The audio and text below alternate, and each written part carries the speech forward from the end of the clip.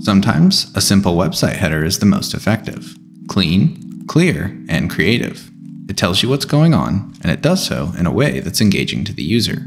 We can break down the header from Superlist into 3 parts: the background, the titles, and the slider that moves back and forth, revealing each of the halves.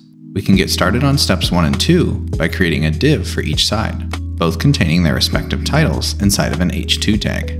Let's give our titles a better color and font family, scale up the size, and use the margin and width properties to center the text horizontally on the page. To center our titles vertically, let's set the height of each side to 100% of the viewport and place it in the center using CSS Grid. We can use position absolute to set our sides on top of one another, and overflow hidden will prevent our text from overlapping when dragging our slider. Let's give a brighter background color to each of our halves and set the left side on top with a z-index of 2. With our titles almost complete, we can get started on step 3, the slider.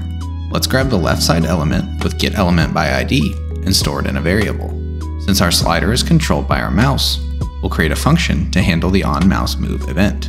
Inside of this function, all we need to do is calculate the width of the left side as a percentage based on the current position of the mouse.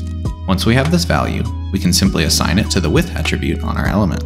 Finally, let's bind our mouse move listeners by calling document.onMouseMove, and we can even make it work on mobile by doing the same with the onTouchMove listener.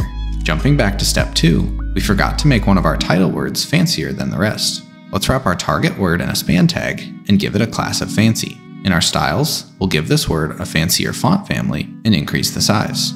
Finally, let's upgrade our font colors by setting the left side to white and the fancy word to yellow.